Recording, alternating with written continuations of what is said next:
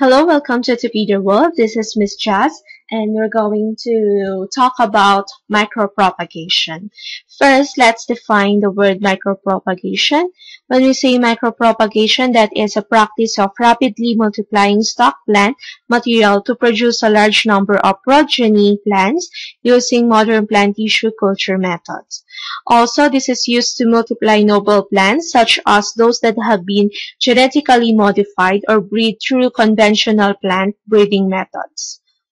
Micropropagation is also used to provide a sufficient number of plantlets for planting from a stock plant which does not produce seeds or does not respond well to vegetative reproduction.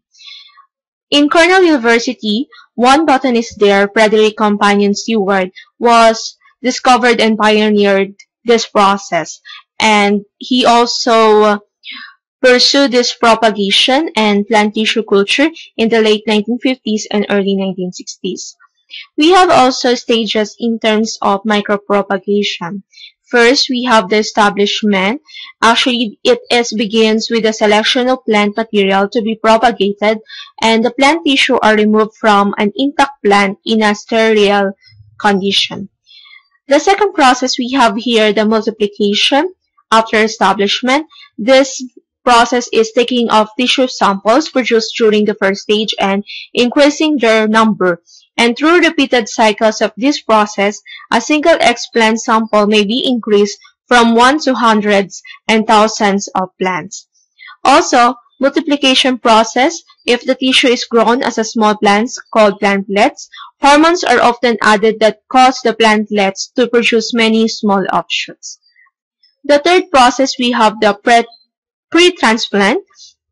Actually, this stage involves treating the plantlets or shoots to encourage root growth and hardening. It is performed in vitro or in the sterilized test tube environment. When you say the word hardening, it refers to the preparation of the plants for a natural growth environment. Until this stage, the plantlets have been grown in ideal conditions and designed to encourage rapid growth. The next stage we have here, the transfer from culture. So after establishment, multiplication, pre-transplant, we have here to transfer to the ideal and natural environment. In the final stage of plant micropropagation, the plantlets are removed from the plant media and transferred to soil, or more commonly potting compost, for continued growth by conventional methods. This stage is often combined with the pre-transplant stage.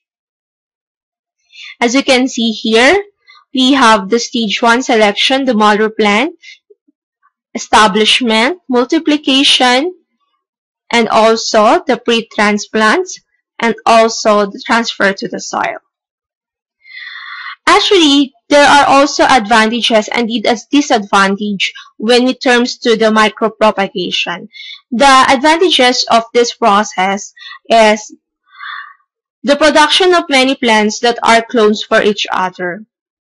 So, if the species are going to endangered, by using this process, it prevents into loss. Next is micropropagation can be used to produce disease-free plants, which is commonly plants produce disease and it makes the one instinct. So this process can limit that situation. Also, it can have the extraordinarily high fecundity rates in producing thousands of propagules, while conventional techniques might only produce a fraction of this number. It is the only viable method of regenerating genetically modified cells or cells after protoplast fusion, and also it is useful in multiplying plants which produce seeds in uneconomical amounts, or when plants are sterile and do not produce viable seeds, or when seed cannot be stored.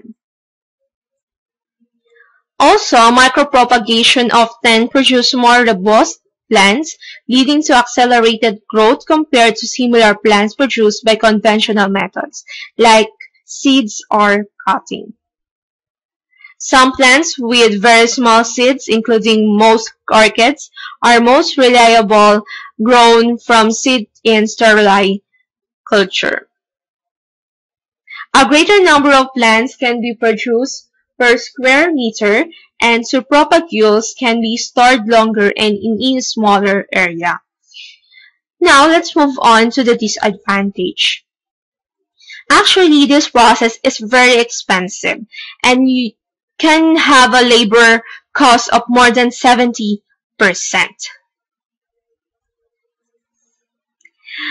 A monoculture is produced after micropropagation, leading to a lack of overall disease resilience as the progeny plants may be vulnerable for the same infections.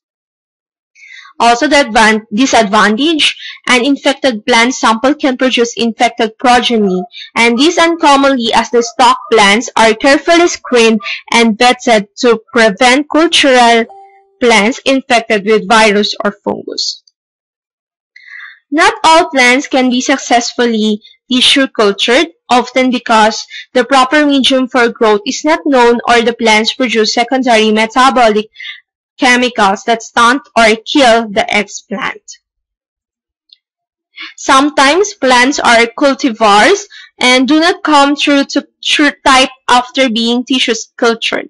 This is often dependent on the type of explant materials utilized during the initiation phase or the result of the age of the cell or propagule line.